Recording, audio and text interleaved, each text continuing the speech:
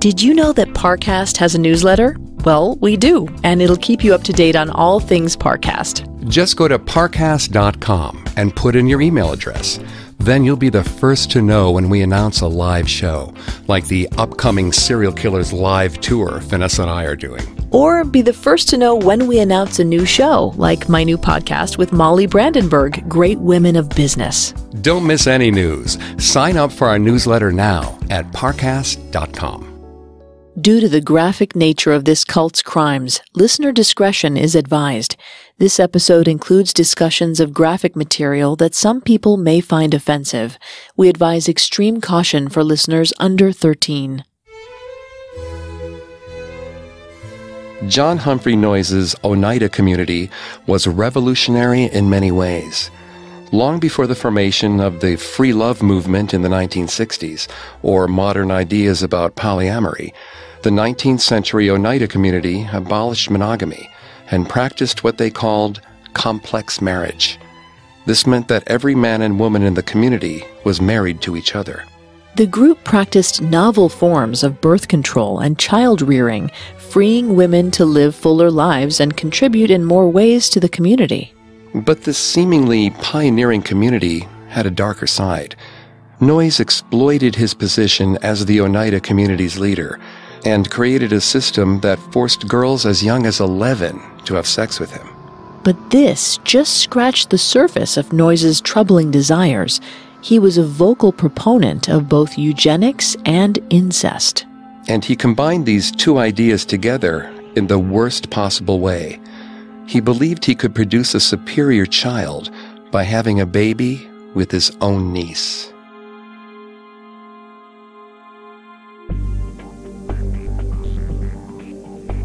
Hi, I'm Greg Polson. And I'm Vanessa Richardson. And this is Cults. Today, we're going to continue our deep dive into the Oneida community. You may recognize the name because the community eventually transformed itself into one of the world's most successful silverware corporations. If you want to listen to any previous episodes of Cults, you can find them on your favorite podcast directory or on our website, parcast.com.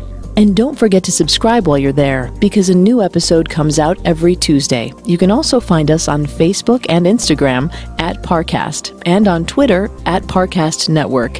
If you like what you hear, please leave a 5-star review wherever you're listening.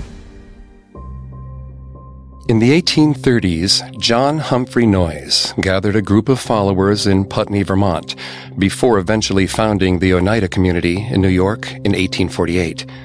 The community lasted until 1881 and had 300 members at its 1866 peak.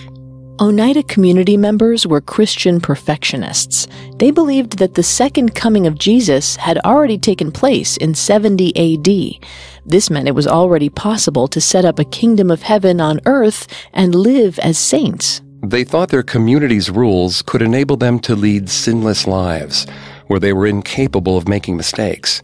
But Noyes took advantage of the idea that he was infallible to promote his controversial policies and satisfy his own sexual appetite. In part one of our investigation into the Oneida community, we explored the early life of John Humphrey Noyes, the development of his theology, and the conversion of his early followers. In part 2, we'll dive into the rise and fall of the Oneida community. We'll uncover how Noyes convinced his hundreds of followers to support his ever-evolving religious doctrine. Oneida's belief system included a range of innovative ideas, such as birth control and greater freedom for female members. But it also included an assortment of disturbing policies designed to serve the twisted sexual needs of Noyes and the community leaders, including a sexual initiation policy for young children, a eugenics program, and incest. In the late 1830s, John Humphrey Noyes was busy gathering followers in Putney, Vermont. He convinced his siblings to join his fledgling group and married 2 of his sisters off to 2 of his new male converts. But Noyes quickly looked to expand their ranks. Enter George and Mary Craigan, 2 early and important converts. Mary discovered Noyes' writings in the summer of 1835 while the pair was ministering to the poor in New York. Mary was entranced by Noyes' ideas about finding a way to live a mortal life without sin. And by October of 1839, the Cragans were ready to fully embrace Noyes' teachings. But Noyes was infamous in New York, and when George's work colleagues found out that the couple supported Noyes, George was promptly fired. With George's job no longer tying them to New York City, the couple and their baby moved in with a family more sympathetic to their religious beliefs. Abram C. Smith, his wife, and 4 children happily made room for the Cragans at their farmhouse near Rondon on the Hudson River. The Smiths and the Cragans cohabitated well for a while, but Mary started getting spiritually restless at night. She told her husband she needed to speak with Smith about her religious troubles. The two had a number of long, private, nocturnal discussions in his study. George trusted Mary and shrugged off their meetings at first, but eventually he got suspicious. It wasn't long before George learned that Mary and Smith's late-night Bible study didn't involve a book. Smith had recognized Mary's religious gullibility. He utilized Noyes' writings about spiritual wives who could coexist alongside one's actual spouse to manipulate the married woman into sleeping with him. However, George's discovery of Mary's affair threatened to destroy their marriage. Noyes found out about the tense situation and realized he needed to keep a closer watch on his followers if he was going to keep them in the fold. He invited George and Mary to live with him in Putney. The Cragans were eager to save their marriage and quickly agreed to join Noyes in Vermont. In February of 1841, Noyes and the small group in Putney, consisting of his siblings and a handful of early followers, declared themselves the Society of Inquiry. They made it their task to, quote, make an open and united confession of this our belief, and more effectually assist each other in searching the Scriptures and in overcoming sin, end quote. They were Christian perfectionists, so ridding themselves of sin and living a perfect, godly life on earth was their number one goal. Noyes began to believe that they could only lead sinless lives by pooling their resources and living communally. In 1841, the Society of Inquiry began to communize their wealth. Noyes and his 8 siblings contributed their father's estate of almost $20,000. Noyes' wife, Harriet, contributed $16,000. John Miller gave $2,000, and John Skinner and the Cragans each gave $200. The cumulative worth would total over $1 million in today's market. Noyes was easily able to convince his followers to contribute their wealth, but not everything was going smoothly for him. Noyes and his wife, Harriet, were struggling to have children, and Harriet endured a painful succession of stillbirths. This inspired Noyes to come up with a concept he would later introduce to the community as a whole, male continence, or coitus reservatus. Male continence is similar to the rhythm method, in which a man pulls out before ejaculating. The difference is that male continence prescribes that the man should pull out early but not ejaculate at all. Noyes hoped to spare his wife Harriet the pain of losing more children. He recognized that by removing the fear of pregnancy and its potential complications, his wife could enjoy sex. But Harriet still wanted to try for children. And on July 26, 1841, Harriet finally gave birth to their son, Theodore. With his finances and personal life in place, Noyes was finally in a position to focus on recruiting new members to his community. By March of 1843, group membership had risen to 35. That year, Noyes' younger sister, Charlotte, gave birth to his niece, Tirzah C. Miller, who we'll hear more about later. In 1845, 34-year-old Noyes decided to formalize his policy of communal living.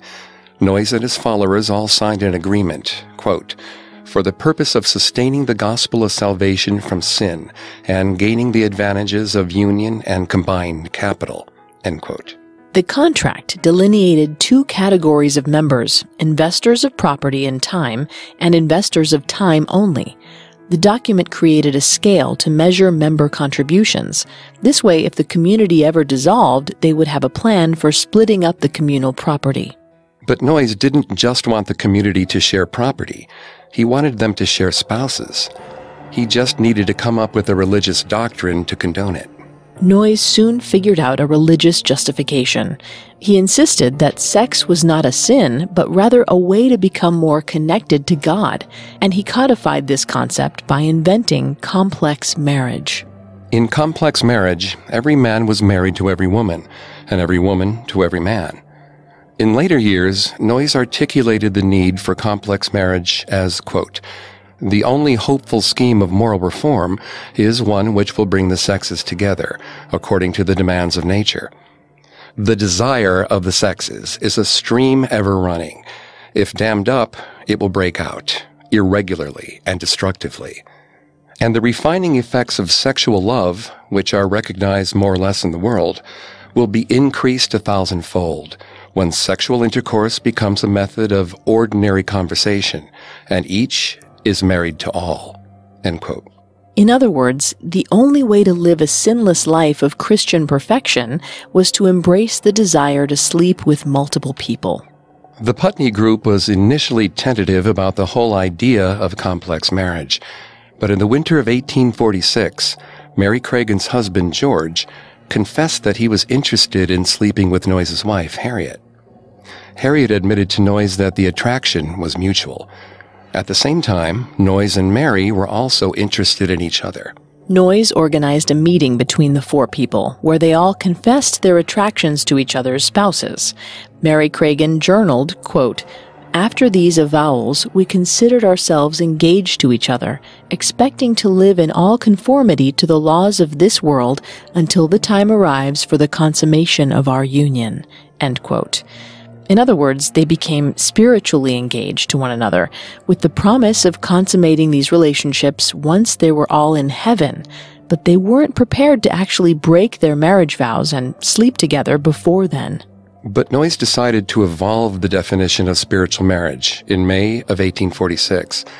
Noyes and Mary were on a walk in the woods when he concluded that God wanted them to create heaven on earth right away. And since they were all spiritually engaged and planning to sleep together in heaven, this meant that they should already be sleeping together here on earth. Noyes called another meeting of the quartet. They all agreed to break their marriage vows. Noyes slept with Mary, and Harriet slept with George. By the end of 1846, Noyes' sisters and their husbands were also taking part in this communal marriage. However, some of the specific details about this communal marriage are lost to history. Most likely, Noyes wasn't sleeping with his sisters. A large amount of information on the cult is missing because Oneida Limited, the silverware company, later burned an enormous number of the community's historical documents to protect their reputation. And even in 1846, the group was worried about its secrets getting out. They didn't want to be ostracized from the Putney community for their unusual sexual practices. So they practiced complex marriage privately during the early 1840s. The mere fact that they didn't experience any overt retribution by God seemed to them like proof that they were on the right path. Noyes' followers signed a statement of principles to reinforce the principle that everyone was married to each other. But as we've seen with other cult leaders, Noyes still found a way to establish himself as spiritually superior to everyone else in the group. Noyes included a safeguard in the contract that read, quote, "John H. Noyes is the father and overseer, whom the Holy Ghost has set over the family, thus constituted." End quote. No matter how egalitarian complex marriage seemed, Noyes still retained ultimate authority and control over the group. Noyes began to publicly claim that living a sin-free, perfectionist life had curative effects. He cited his alleviation from disease of the throat and lungs, which had plagued him since childhood, as well as Mary Cragen's recovery from recurring headaches without the aid of doctors. Vanessa's going to take over on the psychology here and throughout the episode. Please note, Vanessa is not a licensed psychologist or psychiatrist, but she's done a lot of research for the show. Thanks, Greg. Cult expert Robert Lifton would later coin the term mystical manipulation to explain how cult leaders transform coincidences like these into evidence of divine intervention. But Noyes soon went beyond claiming his lifestyle had cured him of his own illnesses. He began insisting that he could spiritually heal others. Unlike most cult leaders who know they're lying about their professed healing abilities, it appears that Noyes really believed he could heal the sick through his faith in God. In June of 1847, he decided to prove his spiritual healing abilities to the wider Putney community by offering to aid a Putney resident named Harriet Hall. Mrs. Hall had been bedridden for years with chronic pain and near blindness. Mrs. Hall's previous treatments included the Thomsonian treatment, in which vomiting and diarrhea were induced with herbs in order to purge toxins from the body. This treatment may actually have been worsening her symptoms by dehydrating her. When Noyes and Mary Cregan visited Mrs. Hall, they ended the Thomsonian treatments and tried to heal her through prayer.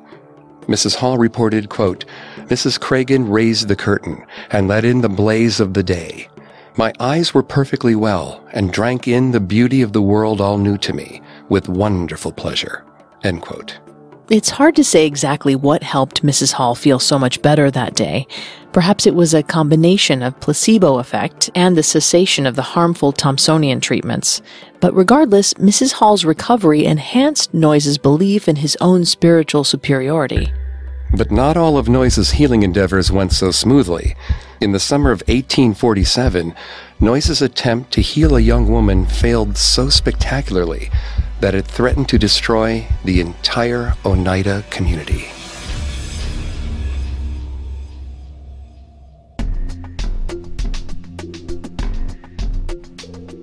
Let's take a quick break to talk about another great Parcast podcast, Unexplained Mysteries. Unexplained Mysteries has a new host. Our good friend Molly from Conspiracy Theories is teaming up with her co-host Richard from Gone, and together they're hosting Unexplained Mysteries. Molly and Richard don't take "we don't know" for an answer.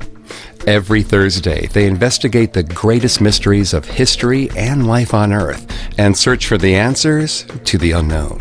You can listen to episodes on Stonehenge and the Roswell cover-up right now. So when you're done with this podcast, search for Unexplained Mysteries on your favorite podcast directory to start listening now. Or visit Parcast, PARCAST.com/unexplained to listen now. Now let's get back to our story.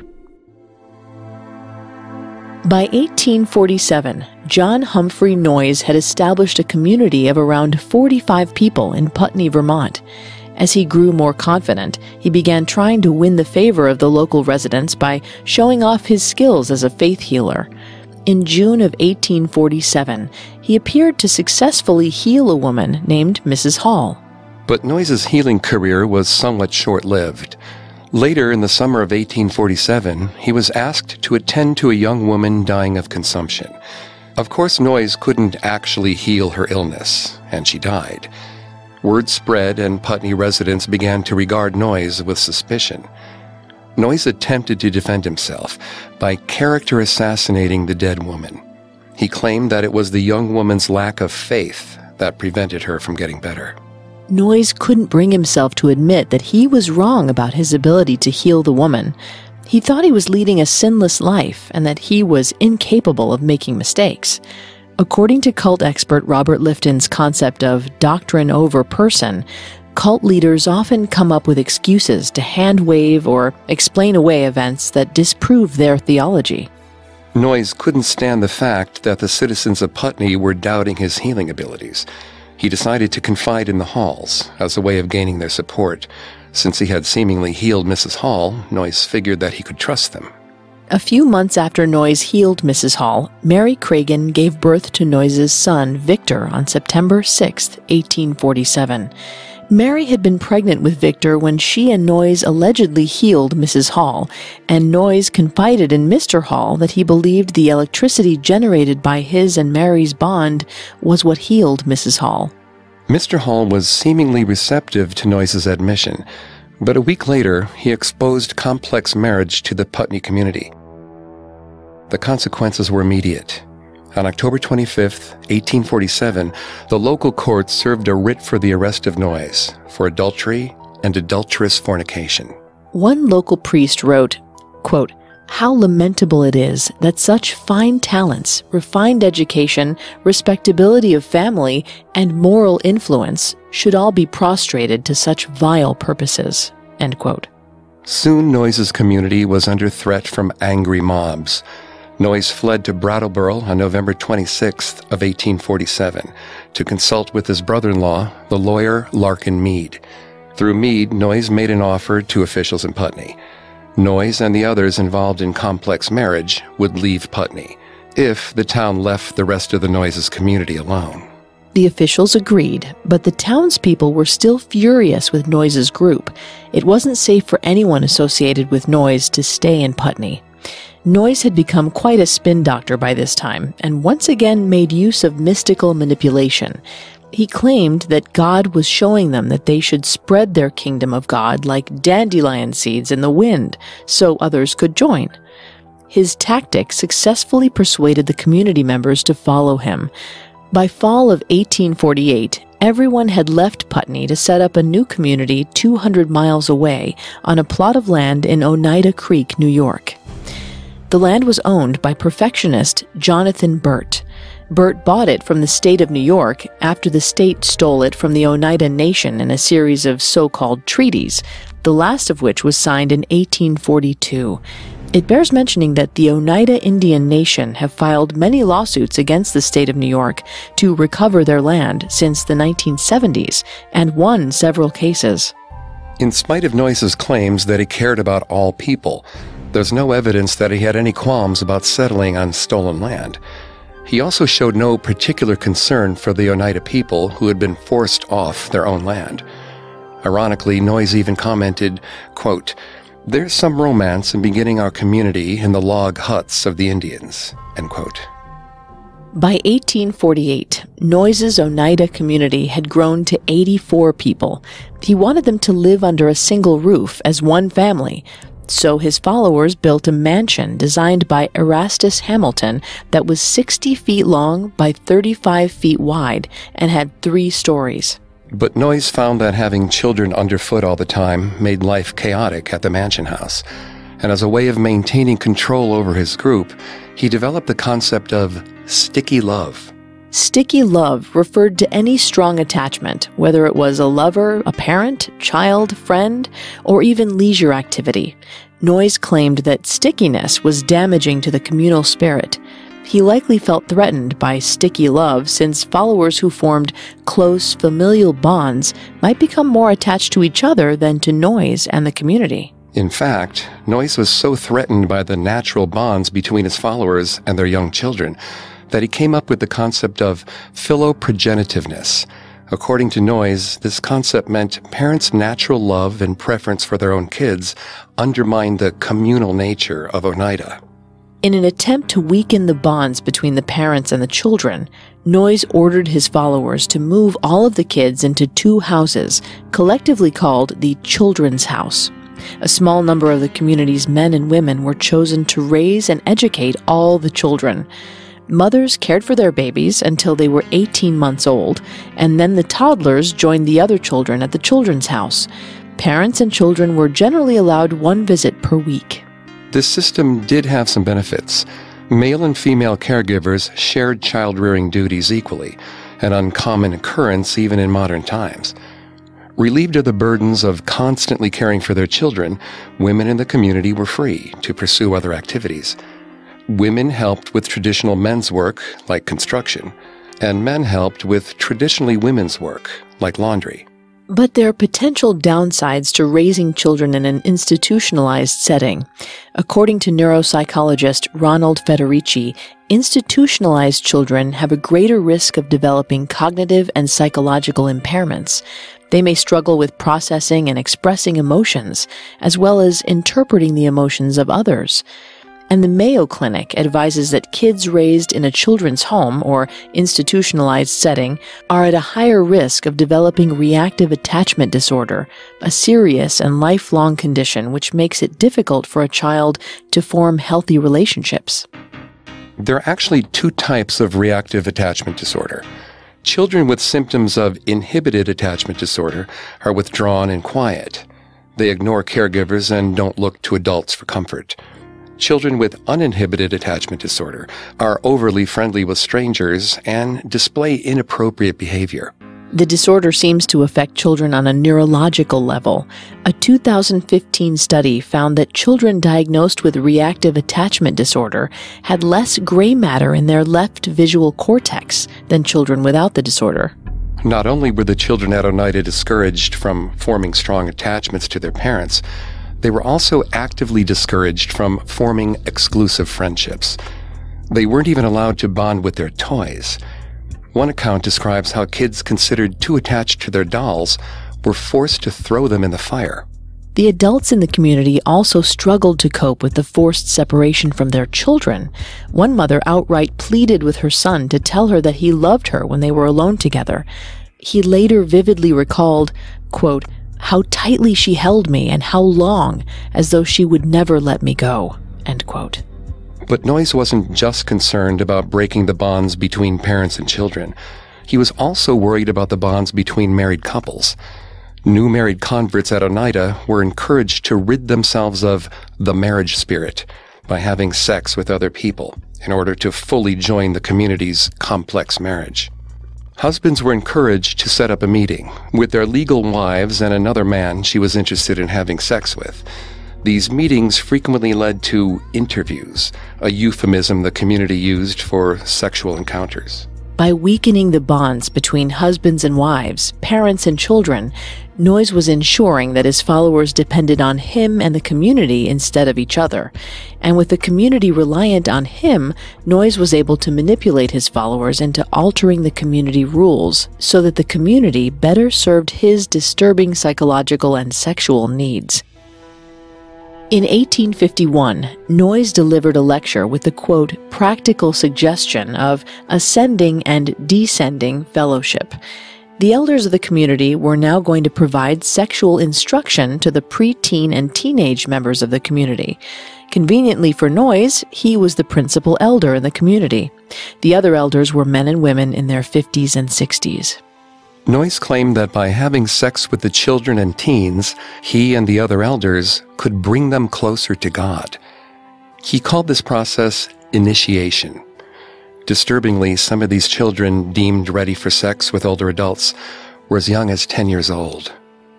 Even more disturbingly, Noyes made himself the point man for initiating the community's young girls.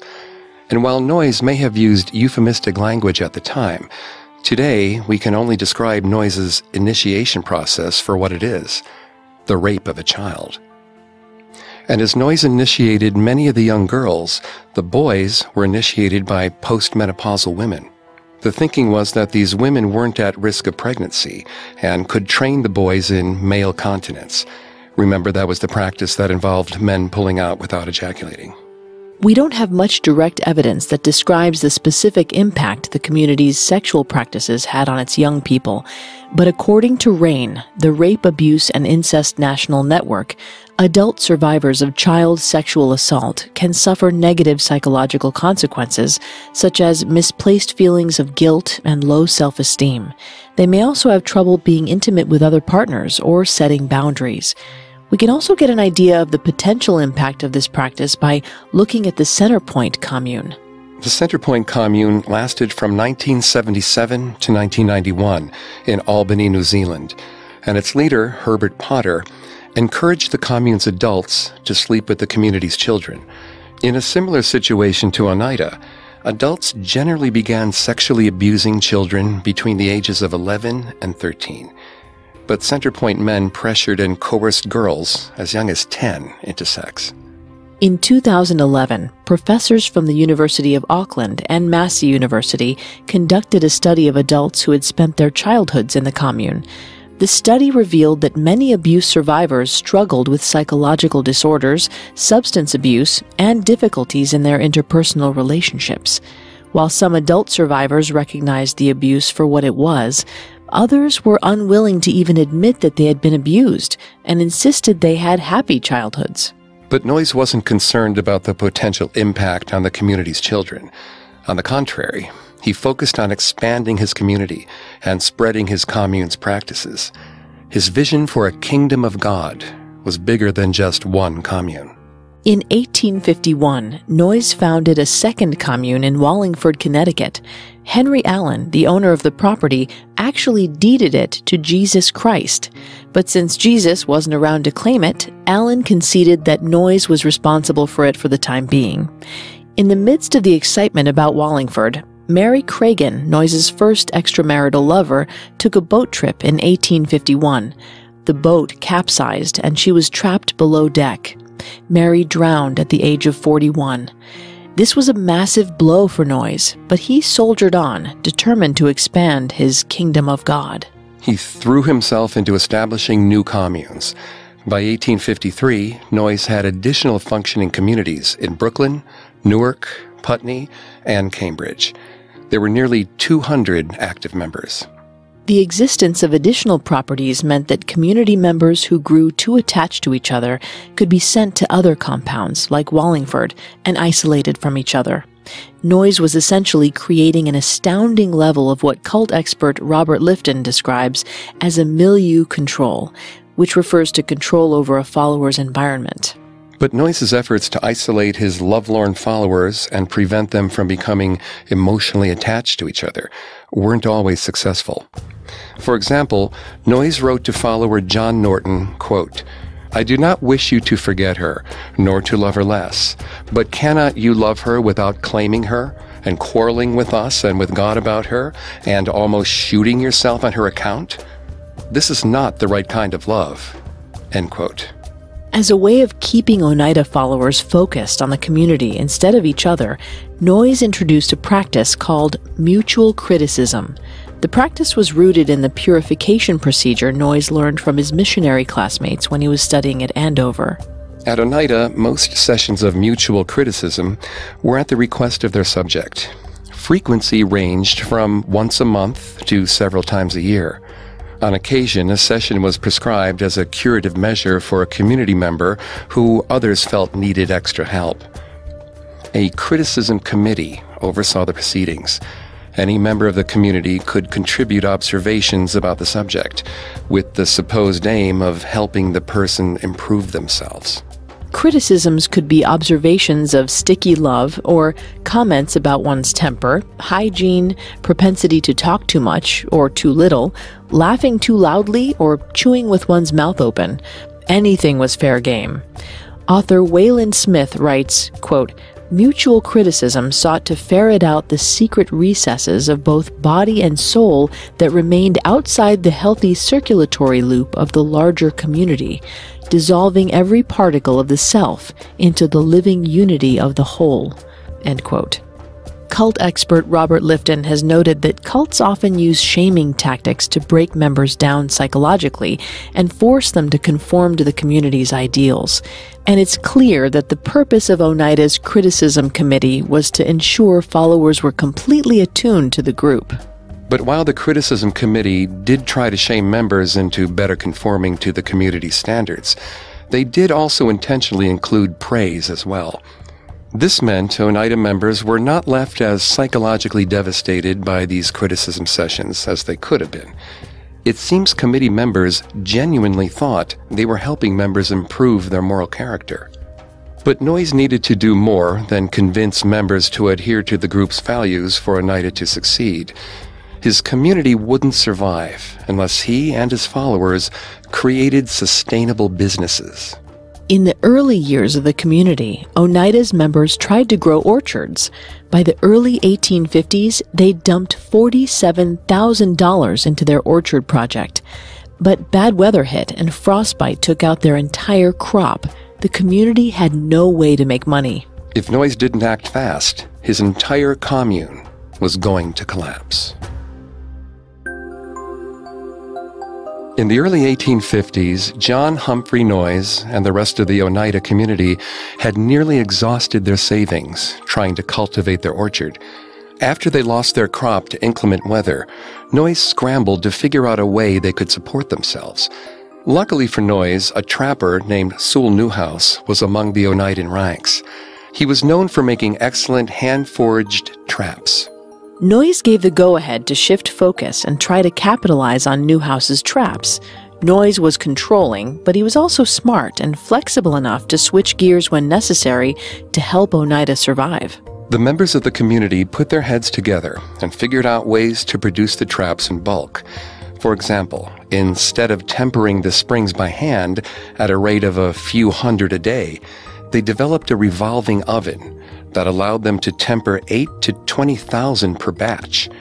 They went from producing 1,500 traps a year when they started to 100,000 by 1860. The financial success of the trap making allowed the community to thrive. By 1861, the Oneidans numbered 250. They needed more housing and built the New House, a mansion over twice the size of the original. But as Oneida prospered, America was torn apart by civil war. The Oneida community sat between two counties, and it fell through the cracks of the draft, because each county thought the community was part of the other's domain.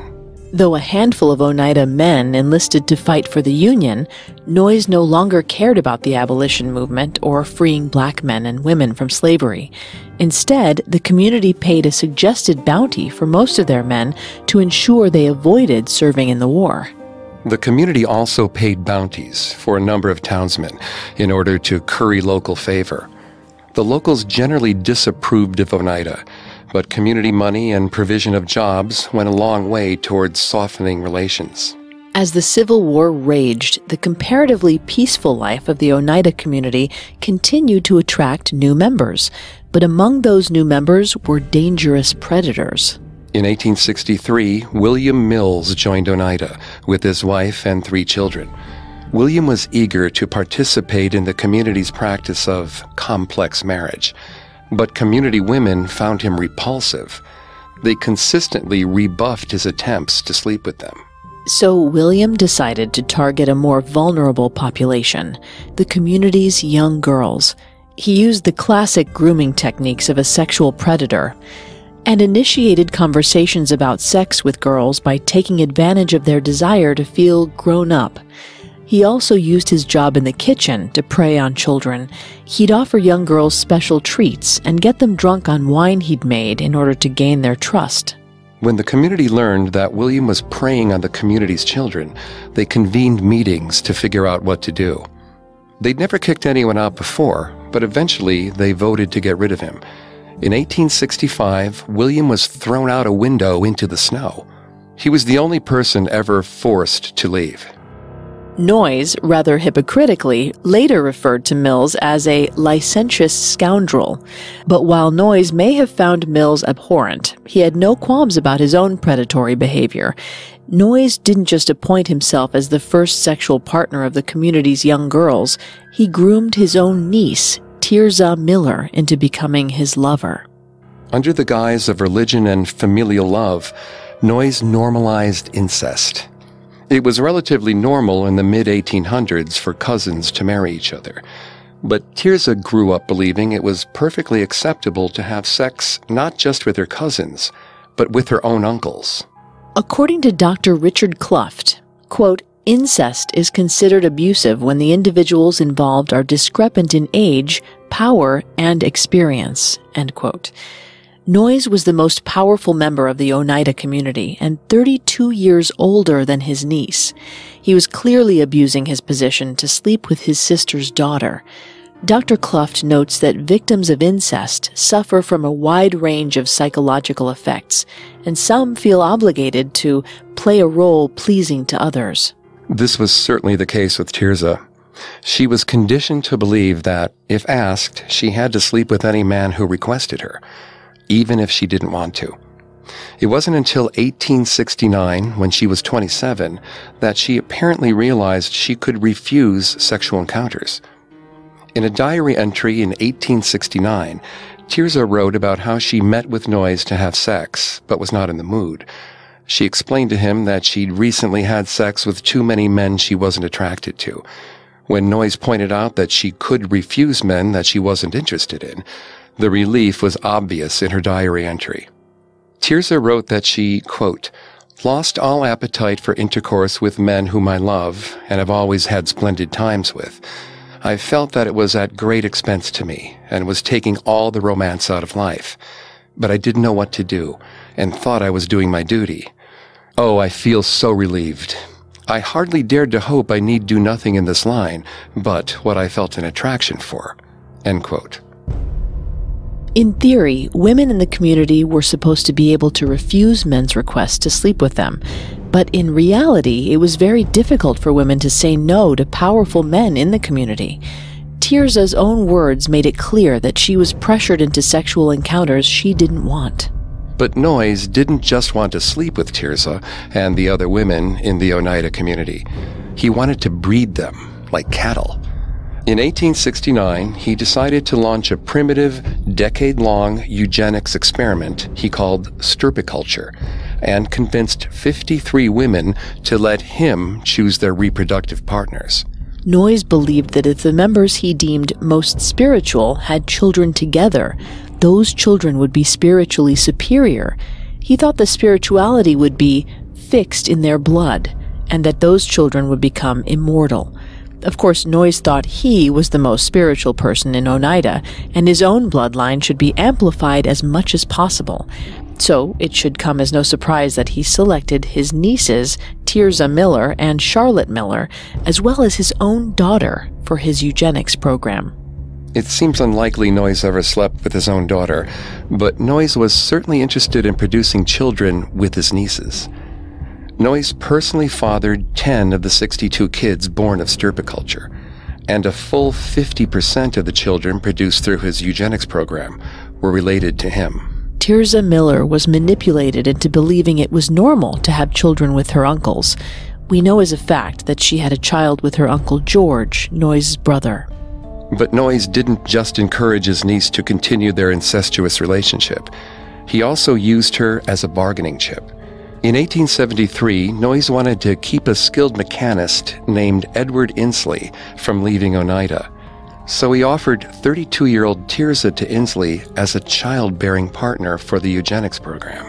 Despite being used as an enticement, Tirza went along with her uncle's machinations. She not only became pregnant with Inslee's child, she fell in love with him. But Noyes was still possessive of Tirza and unwilling to give up their incestuous sexual encounters. So he manipulated the community's rules again in an attempt to isolate Tirza and Inslee from each other. Noyes decreed that men should no longer care for the pregnant woman they were having a child with. This meant Inslee and Tirza needed to separate. While still pregnant with Inslee's child in January of 1874, Tirza made it clear in her diary that Noyes didn't want to give up his control over her.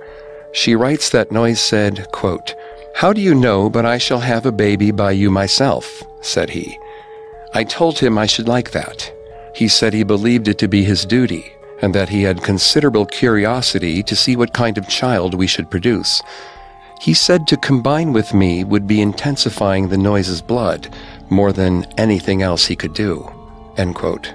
As far as we know, Noyes never had a child with Tirza, but he did continue his incestuous relationship with her.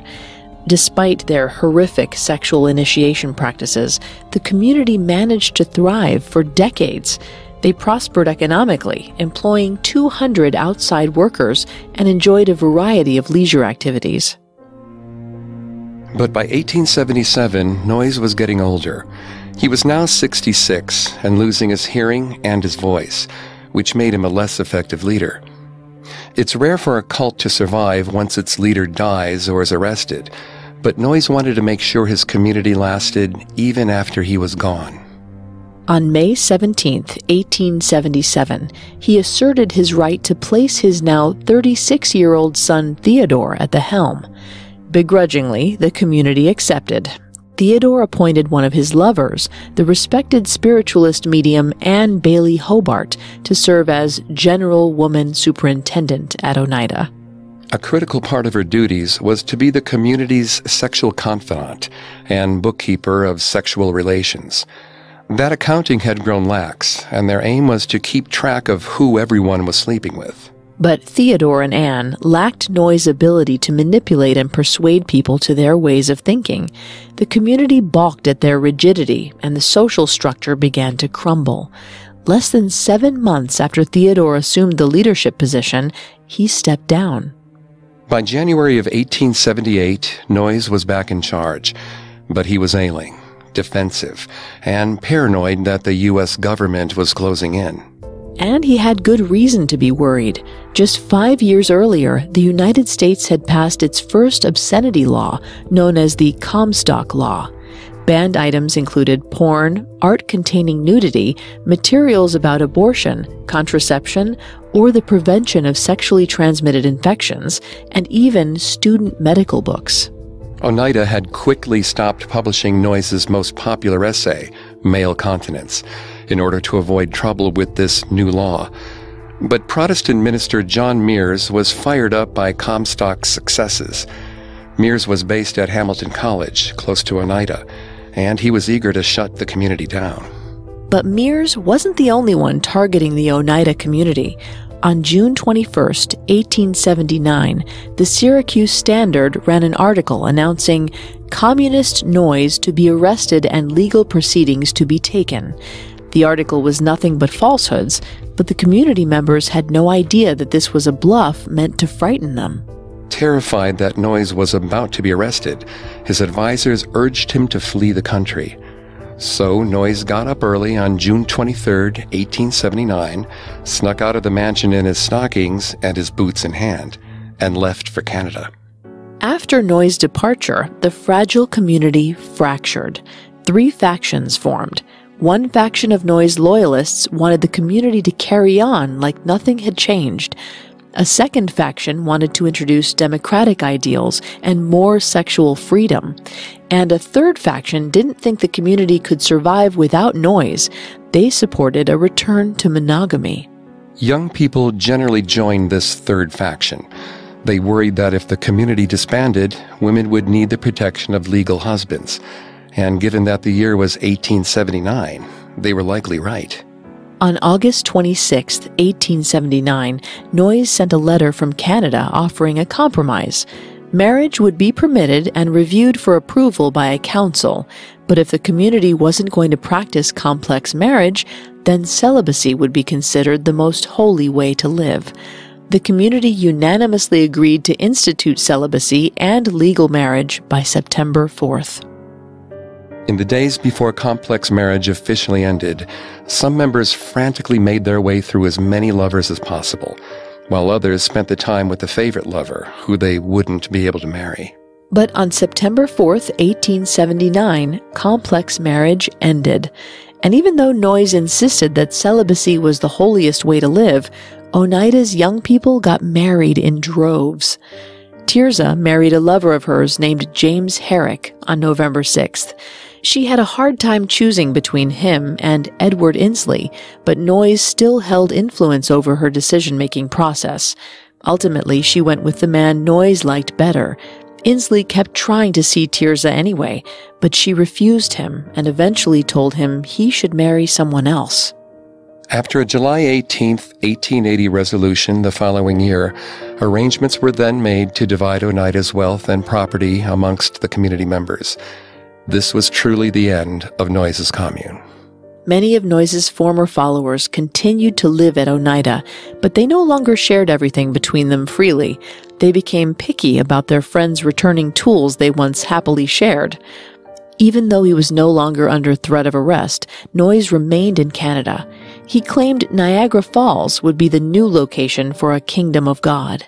But he wasn't well enough to found a new community, and on April 13, 1886, he died at home in bed. At his bedside were Tirzah Miller, James Herrick, and Theodore Noyes, whose name was the final word on his father's lips. After John Noyes' death, the Oneida community successfully transformed itself into Oneida Limited. In the 20th century, they became famous selling silver-plated flatware, and ironically, a very conventional idea of the American family. In 1947, as the community approached its 100-year anniversary, the former Oneida community members and their descendants at the company became increasingly concerned that Oneida Limited's wholesome image would be undermined if the public learned about the sexual practices of the 19th century commune. So in 1947, corporate officers filled a truck with documents from the Oneida archive, transported them to the local dump, and burned them to ash. Much of what is known about John Humphrey Noyes and Oneida has been gleaned from his personal writings, surviving community records, and the letters and diaries of other members of the Oneida community. We'll never know what dark secrets were scrubbed from history in the 1947 fire, leaving us to forever wonder what Oneida's descendants didn't want us to know about John Humphrey Noyes and his community.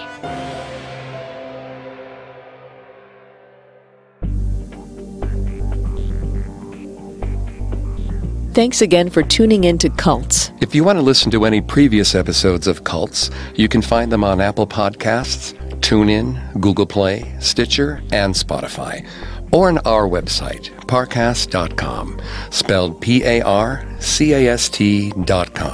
If you like what you hear, please leave a 5-star review or tell us what you think on social media. We're on Facebook and Instagram as @Parcast and Twitter @Parcast Network. It seems simple, but it really helps our show. Cults was created by Max Cutler and is a production of Cutler Media and is part of the Parcast Network. It is produced by Max and Ron Cutler, sound design by Ron Shapiro, with production assistance by Joel Stein and Paul Mahler. Additional production assistance by Maggie Admire, Carly Madden, and Jeanette Manning. Cults is written by M.W. Cartosian Wilson and stars Greg Polson and Vanessa Richardson.